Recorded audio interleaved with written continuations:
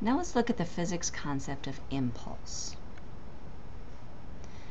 As we transition into looking at impulse, we want to change the way we're thinking about our forces. Before, we used to have forces that always acted over the object as it continued to move. Now we want to ask what happens when our force acts only over a short time. So I give it a little bit of a shove, but then the force goes away as the object continues to move away. Even though the force is only acting over a short period of time, I can still come back to Newton's second law, which told me that the net force was the mass times the acceleration.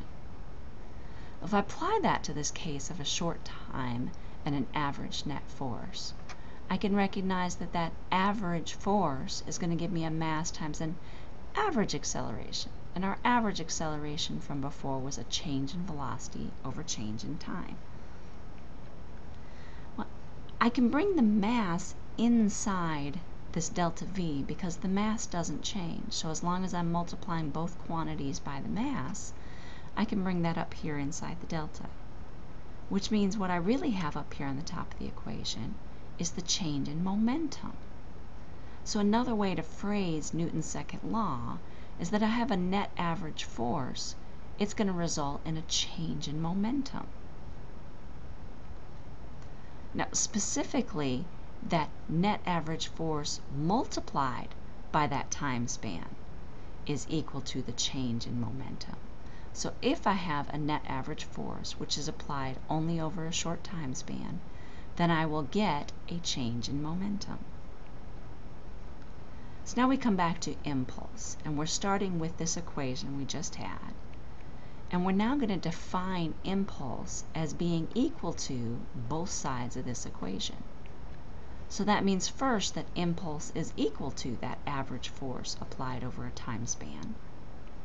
And then the impulse is equal to the change in momentum. Now we want to be careful because both of these quantities are really vector quantities.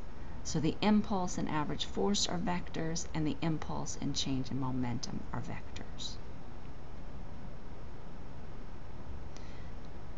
If I take a look at my units for these equations, I can once again start with both of my equations. Now over here on this side, the unit for force is going to be a Newton, and the unit for time is going to be a second, which means I expect impulse to have units of newtons per second. But if I look over at this equation, impulse also has the units that momentum has, because the change in momentum has the same units as plain momentum. So that's going to be a kilogram meter per second. So impulse can have units of either one of these. Now if I take my unit for Newton and write it out as a kilogram meter per second squared, which is what a Newton really is defined as, and multiply that by a second, what I see is that this second out here cancels one of my seconds on the bottom, and this whole quantity is really just a kilogram meter per second. So our newtons per second and our kilogram meter per second are actually equal units to each other, and either one of those can be used for impulse. Now I want to understand impulse a little bit more by giving it back to a related concept of work. Back when I had work, I had force that was applied over a particular displacement, and that creates work when I apply a force over a displacement. And the work changes the mechanical energy of the system.